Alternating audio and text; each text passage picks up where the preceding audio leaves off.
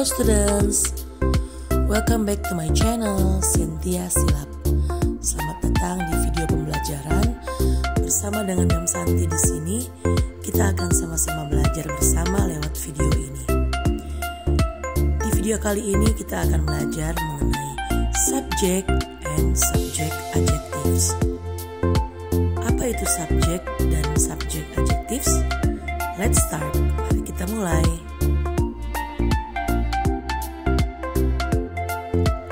Subject pronouns.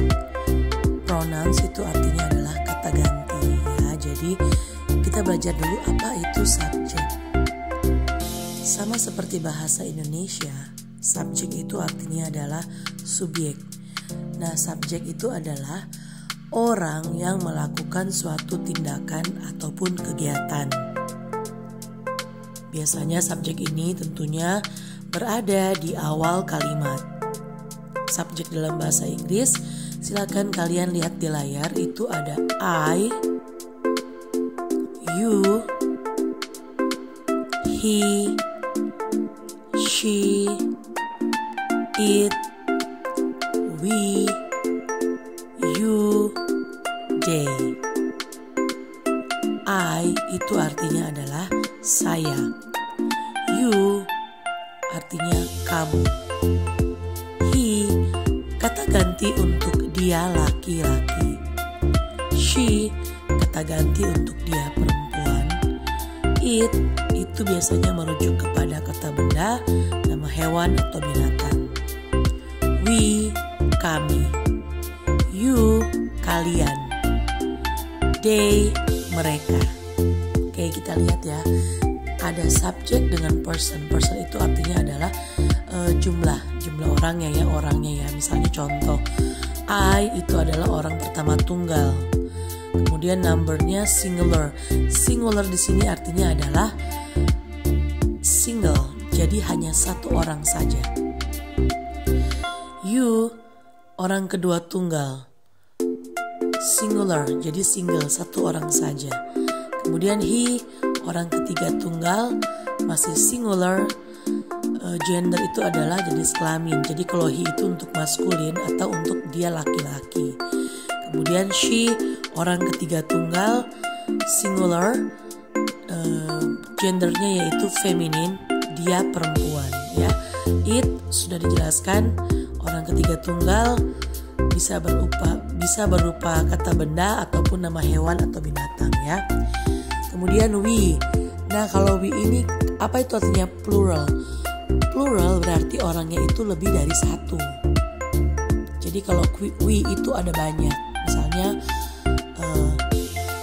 we, Nick, Jack, dan saya. Nah, kalau misalnya ada sayanya berarti itu kami atau we.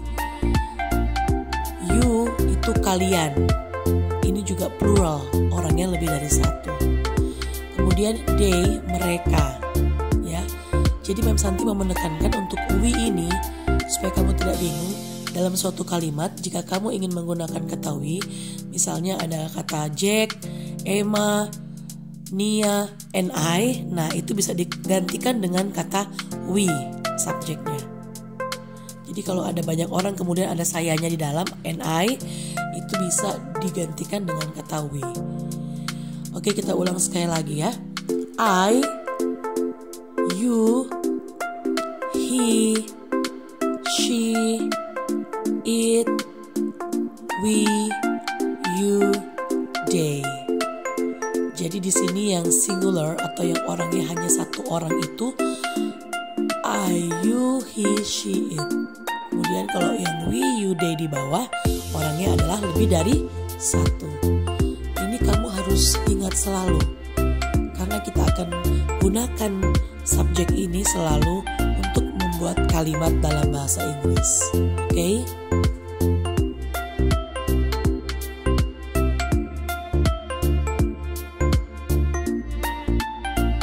Silakan kamu perhatikan baik-baik untuk gambar yang ada di layar ya.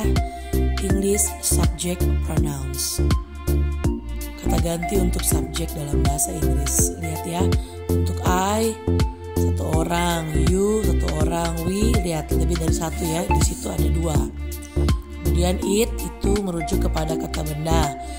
Kalian lihat kembali itu ada she, dia perempuan, he, dia laki-laki. Kemudian di sebelahnya he itu ada they. They itu adalah kata gantinya untuk mereka. Kalian harus ingat dan hafalkan ini ya.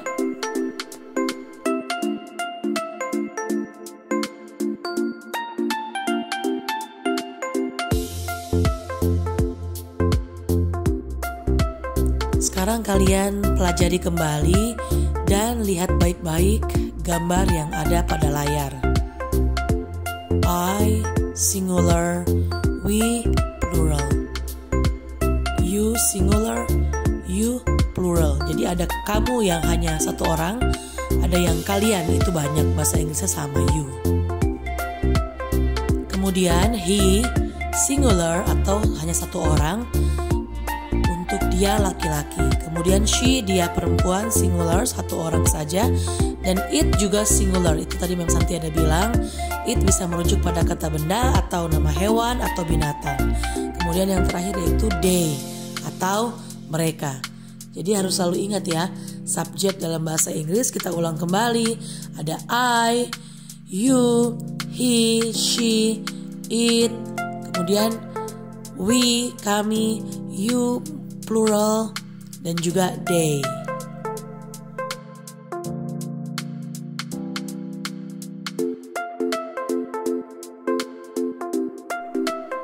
Kita perhatikan kembali contoh yang ada di layar. Di lajur sebelah kiri yaitu singular, berarti orangnya hanya satu. Kemudian di lajur sebelah kanan itu plural, lebih dari satu. Perhatikan dan pelajari gambar yang ada di layar dengan baik.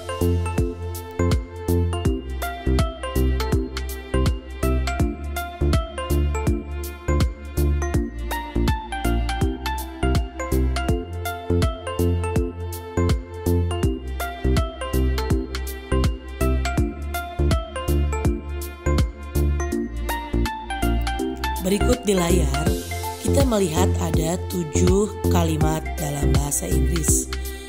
Kita akan mengerjakan bersama, kita akan mengisinya dengan subject pronouns. Complete each sentence with the appropriate subject pronoun. Jadi, kalian mengisi dengan subject pronoun.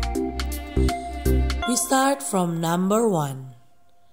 Kita lihat ada kata yang ada dalam kurung itu Joe, Scott, and Bob. Ini ada 3 orang ya. Joe, Scott, and Bob. Titik-titik itu kamu isi dengan mereka bertiga ini, ada 3 orang. Kita gantikan dengan subject pronouns. Joe, Scott, and Bob titik went hiking on the mountain together. Kira-kira nomor 1 ini isinya apa ya? Kalian tahu? Oke, number 1, Joe, Scott, and Bob. Number 1, kita isi kata gantinya mereka bertiga ini dengan kata they. Ya, benar sekali, betul. They, mereka. Kita gantikan Joe, Scott, and Bob dengan kata they. Subjeknya yaitu artinya mereka. Very good, students. Sekarang kita ke number 2. My Aunt Jen.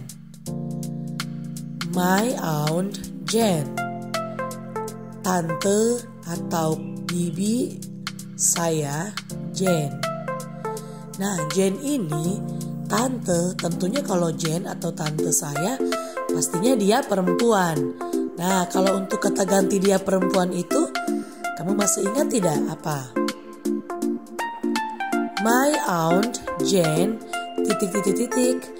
likes to watch scary movies on television. My Aunt Jen. Kita boleh gantikan dengan Apa kamu tahu jawabannya? Ya, benar sekali. My Aunt Jane kita gantikan dengan kata ganti subjeknya yaitu she. Karena Jane ini atau tante saya tentunya dia perempuan. Jadi di awal kita bisa gantikan my Aunt Jane dengan kata ganti subject pronouns-nya yaitu she. She likes to watch scary movies on television. Now we're going to number 3. Nick and I. Oke, ini ada lebih dari satu orang. Jadi Mam Santi tadi sudah jelaskan di awal, jika ada banyak orang dan ada kata sayanya di situ, berarti kita gantikan dengan we, kami. Oke, jadi Nick and I have a favorite restaurant in town. Jadi Nick and I kita gantikan dengan subject pronouns-nya adalah we. Sehingga kalimatnya menjadi we have a favorite restaurant in town. Now we're going to number 4. The neighbor's car.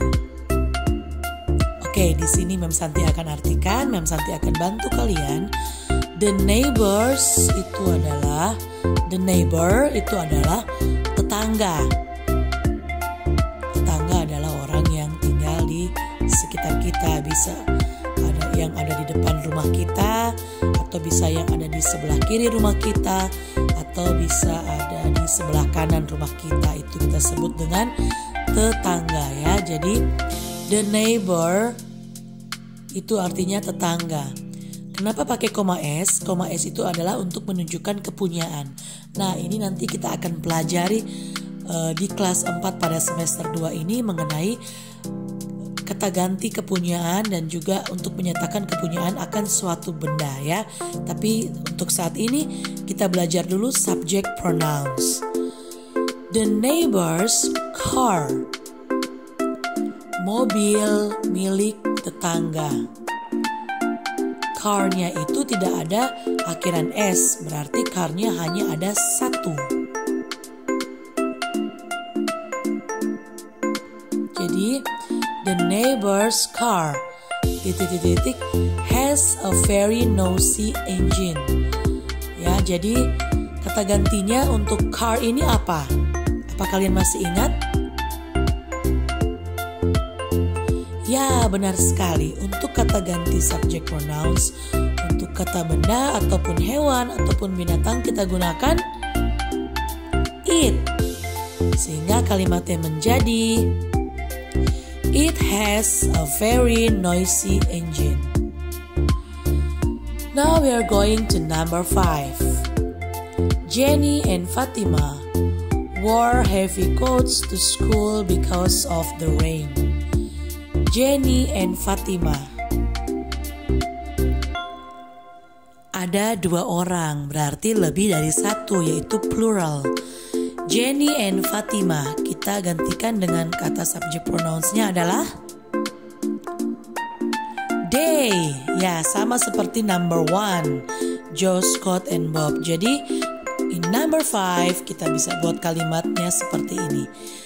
They wore heavy coats to school because of the rain. Now we're going to number 6. The little old lady walks very slowly with a can. The little old lady. Kamu harus tahu, lady itu kan merujuk kepada wanita. Jadi sudah jelas di nomor 6 ini kata ganti subject pronouns-nya adalah she walks very slowly with a can. Jadi kita gantikan dengan she. Now we are going to number 7. Adam's grandfather retired from the US Army 4 years ago. Adam's grandfather. Grandfather itu artinya adalah kakek atau opa. Jadi kalau untuk kakek atau opa sudah pasti dia laki-laki, toh. Sehingga untuk subject pronouns-nya di number 7 yaitu he retired from the US Army 4 years ago. Baik, kita akan membaca kembali number 1 until number 7 dengan subject pronouns. Number 1. They went hiking on the mountain together. Kalian bisa ulang kembali sehingga kita bisa belajar bersama untuk membaca ya. They went hiking on the mountain together. Number 2. She likes to watch scary movies on television. Number 3. Number 3. We have a favorite restaurant in town. Number 4. It has a very noisy engine. Number 5. They wore heavy coats to school because of the rain. Number 6. She walks very slowly with a can. Number 7. He retired from the US Army 4 years ago.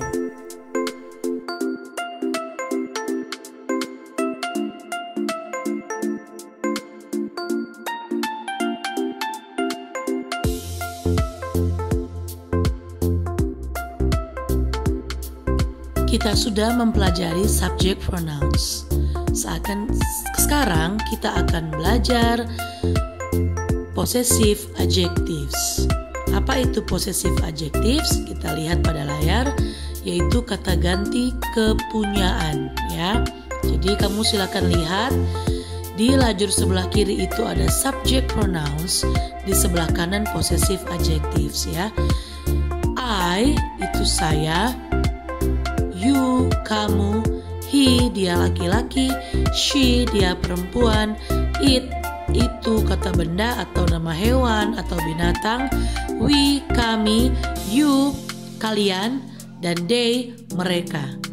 Jadi jika subject pronouns ini kita gunakan di awal kalimat dan biasanya harus ditulis dengan huruf besar. Kemudian kalau my atau ini possessive adjectives ini, my, your, his, her, its, our, your, and their, itu biasanya ada di tengah kalimat. Itu adalah untuk menunjukkan kepunyaan akan suatu benda ya. Misalnya contoh, this is my book. Ini adalah buku saya. Nah, karena sayanya itu ada di akhir kalimat, jadi tidak bisa kalimatnya this is I book. I-nya itu harus berubah menjadi my. Oke, mengerti ya? Jadi I berubah menjadi my, you menjadi your, he menjadi his, she menjadi her, it menjadi its, we menjadi our, you menjadi your. Tapi ya you yang di bawah ini adalah you kalian ya, jadi orangnya banyak. They menjadi their. Jadi yang harus kalian hafalkan yaitu subject pronouns dan possessive adjectives. Kita ulang sekali lagi. I menjadi my, you menjadi your, he menjadi his, she menjadi her, it menjadi its, we menjadi our, you menjadi your, dan they menjadi their. I, you, he, she, it, we, you, they, my, your, his, her, its, our, your, and their.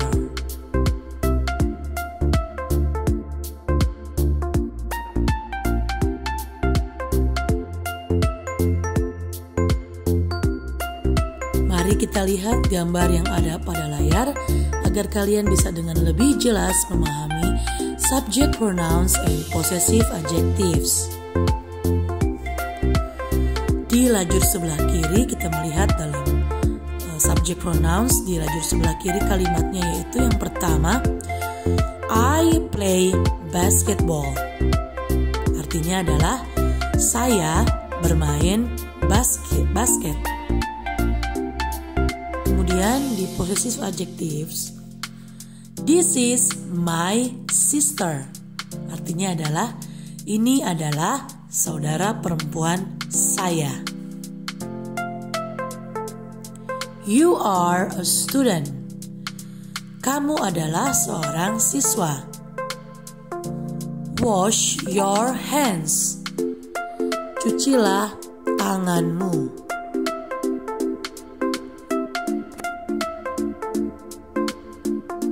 He is very nice.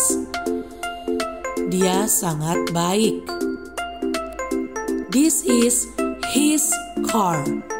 Ini adalah mobilnya.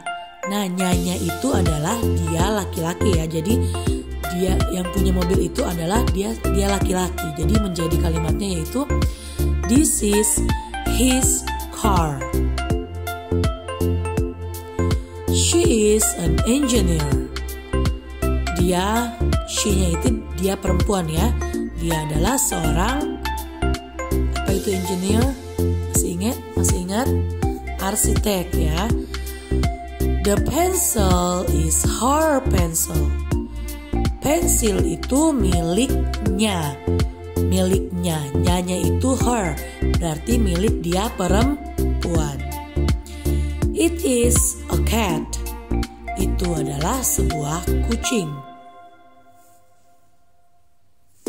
Kita lihat di kalimat sebelah kanannya, its teeth are very sharp. Giginya sangat tajam. Its, mengapa ada S-nya? Karena giginya itu berarti lebih dari satu ya. Jadi its teeth are very sharp. We love Spanish. Kita atau kami suka Spanish, bahasa Spanyol. We begin our work at noon. Kita memulai pekerjaan kita di sore hari atau di siang hari. You are smart students. Kamu adalah seorang siswa yang pintar. Is that your wallet? Apakah itu dompetmu atau dompet kepunyaanmu? They are the smartest kids here. Mereka adalah anak-anak yang terpintar di sini atau anak-anak yang paling pintar di sini. The smartest itu paling pintar. Their house near the city. Rumah mereka dekat dengan kota. Silakan kalian baca kembali dan pelajari kembali kalimat-kalimat yang ada pada layar, sehingga kalian bisa mengetahui dengan baik perbedaan. Untuk subject pronouns pasti dia ada di awal kalimat dan harus dimulai dengan huruf besar ya kalau untuk menggunakan subject. Untuk possessive adjectives dia ada di tengah kalimat.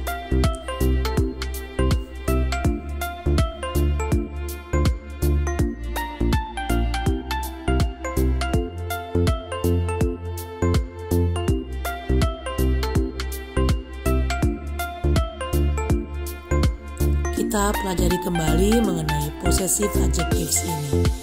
Kita lihat di lajur sebelah kiri. I have a shirt. My shirt is green. You have a book. Your book is new. He has a pillow. His pillow is soft. She has a dog. Her dog is small. It has a bone. its bone is old. We have a bird. Our bird is noisy. You have a house. Your house is big. They have a car. Their car is slow. Pada contoh kalimat yang ada pada layar, possessive adjective ini ada di awal kalimat. Jika dia ada di awal kalimat, maka setelah kata possessive adjective yaitu kata benda. Coba kamu lihat di lajur sebelah kanan. Setelah kata my itu ada shirt. My shirt, kemeja saya. Your book. Your book, bukumu. Book dengan shirt itu adalah kata benda ya. His pillow. His pillow. Pillow artinya adalah bantal. His pillow, bantalnya. Nyanya berarti kepunyaan dia laki-laki. Her dog. Dog adalah artinya anjing. Jadi her dog, anjing kepunyaannya. Her dog atau anjingnya. Nyanya itu adalah anjingnya itu milik dia perempuan. Its bone, tulangnya. Our bird. Bird itu burung ya. Burung kami atau burung kita. Your house, rumah kamu atau ini untuk plural, rumah kalian. Rumah kalian. Kemudian their car, mobil mereka. Mobil mereka. Kita baca kembali lagi. My shirt is green. Your book is new. His pillow is soft. Her dog is small. Its bone is old. Our bird is noisy. Your house is big.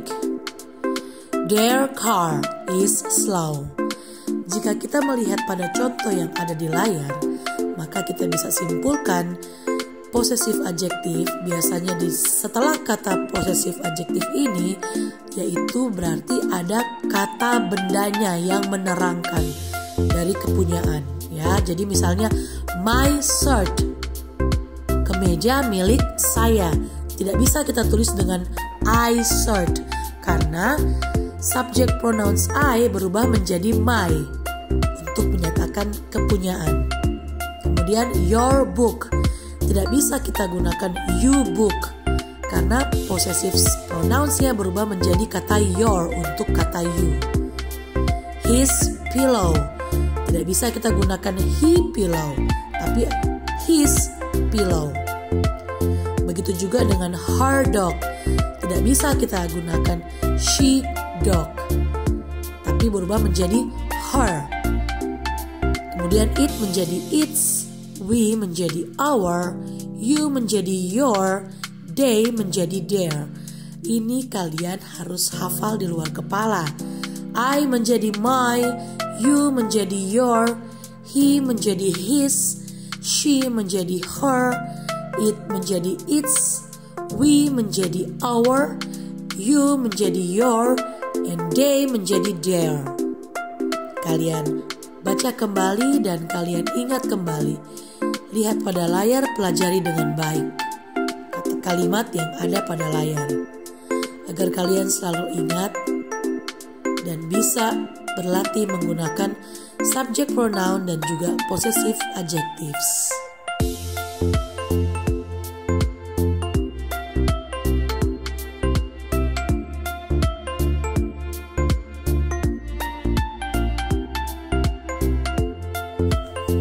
Well, students, we have already learned about subject pronoun, and also subject adjectives. Kita sudah belajar pada video ini yaitu tentang subject pronoun dan juga subject adjectives. Kalian harus selalu ingat untuk subject ini dan juga subject adjectives. Jika kalian masih belum mengerti dan juga masih belum paham, silakan kalian ulang-ulang kembali video ini untuk menontonnya sehingga nanti pada saatnya kalian bisa mengerjakan soal-soal yang memberikan berkaitan dengan subject pronoun dan juga subject adjective. Terus tetap semangat dan selalu menjaga kesehatan dimanapun berada. Thank you for watching. Bye students. God bless you all.